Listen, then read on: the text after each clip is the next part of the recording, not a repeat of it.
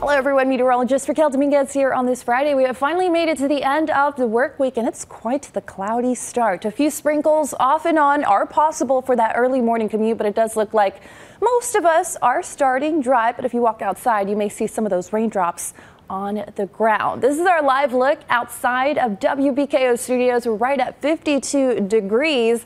Russellville, you're right at 54. It's a nice look at that downtown area. Temperatures across the region, though, are nice and mild. We are all in the low to mid 50s. It's quite comfortable to start off our morning commute, especially towards the middle of February. We're right around 52 degrees here in Bowling Green, 50 in Morgantown, 48 even in Munfordville.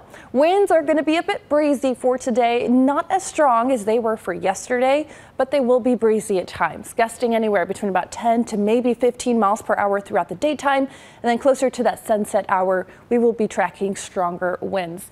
By our midday commute, we are going to see a couple of very spotty showers. A few rumbles of thunder may be heard, but no severe weather is anticipated out of this.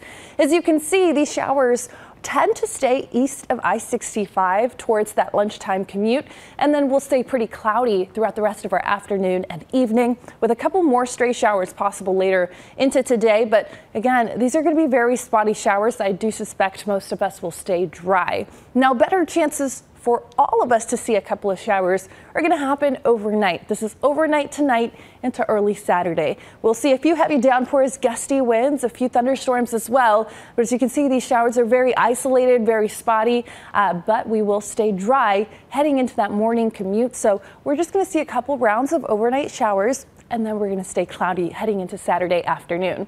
Another round of rain is expected Saturday night through early Sunday. And we are going to be cloudy heading into the time that Super Bowl game starts on Sunday. So we do look to be okay, pretty cloudy, pretty dry for our Sunday afternoon. Perfect if you want to head out and enjoy that game.